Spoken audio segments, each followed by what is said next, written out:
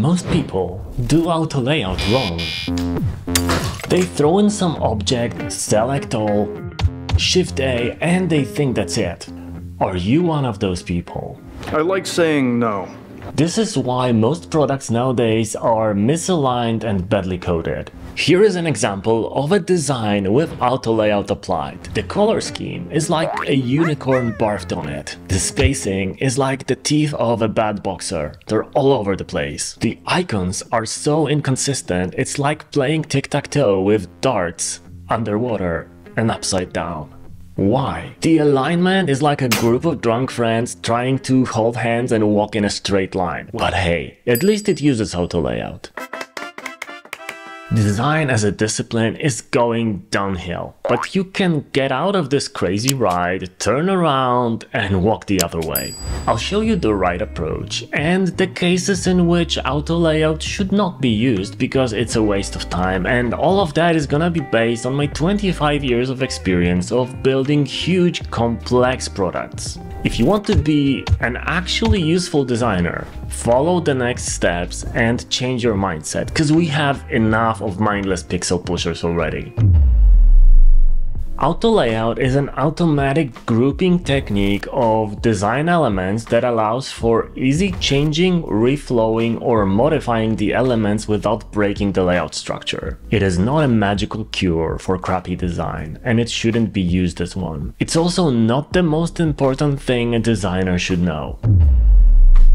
A major misconception is that if you don't use auto layout, designers are gonna be mad at you or simply refuse to code your designs. That is not true, and it's a myth perpetrated mostly by people associated with one specific design tool. Sure, it does help, but the priority shouldn't be whether to use auto layout or not. Your priority should be to deliver an amazing design.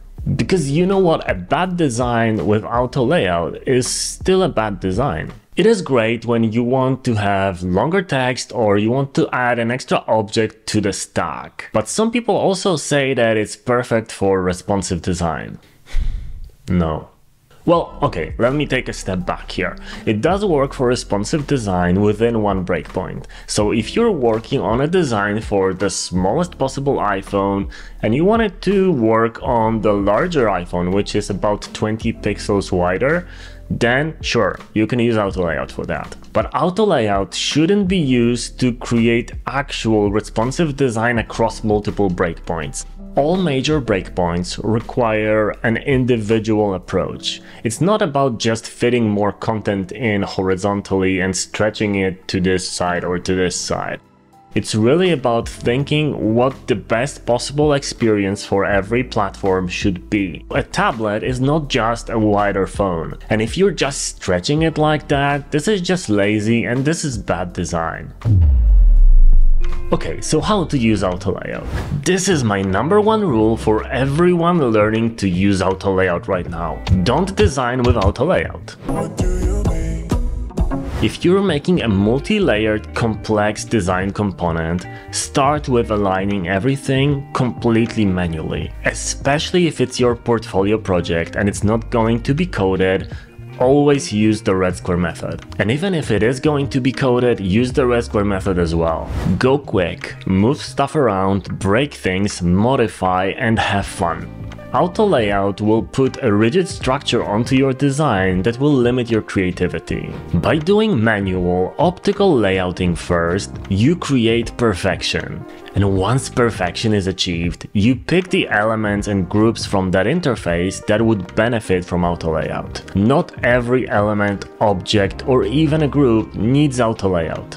Best objects are horizontal stacks with similar items or vertical stacks with different heights. Smaller elements that don't vary in size are a waste of your energy, so don't put a back arrow into an auto layout. And all that of course leads to something. I have my own approach to auto layout that's really based on delivering amazing products for clients. All that real world experience gives me kind of a benefit over everybody just doing auto layout for portfolio projects. Because that way I know which parts of those different design methods that people are pushing down your throat on social media are actually worth your time.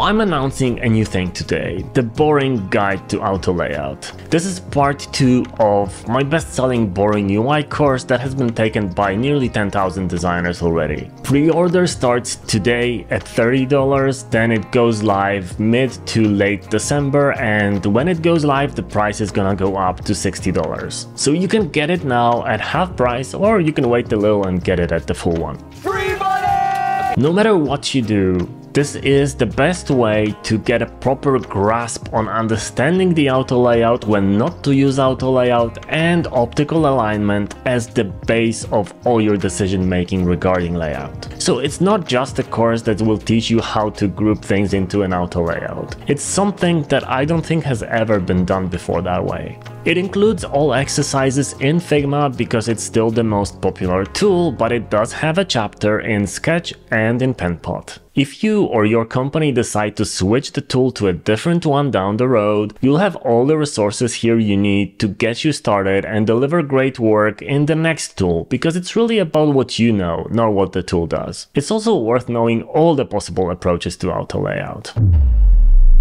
So remember, do manual layout first, and then you need to assess whether an element or a group of elements really needs auto layout, and only use it then, but always check what you designed, because sometimes when you group things into an auto layout, they move a couple pixels in every direction and it's not a perfect layout anymore. Mediocrity is for all the other guys. We're here to deliver perfection, or as close to it as we can be. Because if our designs strive to be perfect, then obviously we can all have a beautiful day.